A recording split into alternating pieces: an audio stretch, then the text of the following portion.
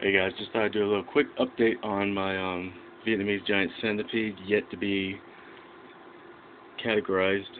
Um, Moved her from the small deli cup that I bought her from a local pet shop called Scales and Tails here in Colorado. When we got her, she was I'd say about a half inch, and that was back in December, and she's been molting about 2 to 3 times a month. As you can see, she's getting pretty big. So I just transferred her, popped a couple of legs off of a cricket. Let's see if she'll eat.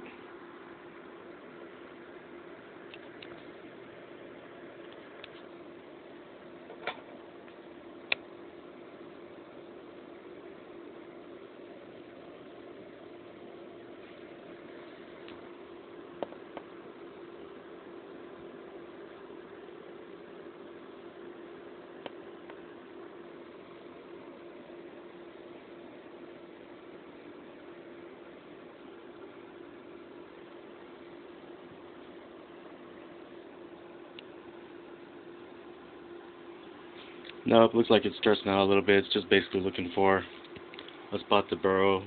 I used some eco earth. It's packed in there pretty tight. I'll probably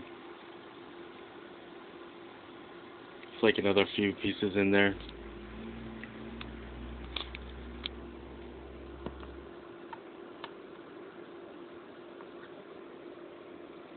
And as you see, basically you want to use a container that's, let me see if I can back up and show you.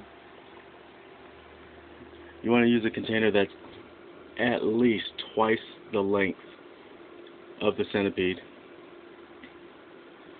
so that it can't crawl up and escape. So, alright, thanks for watching.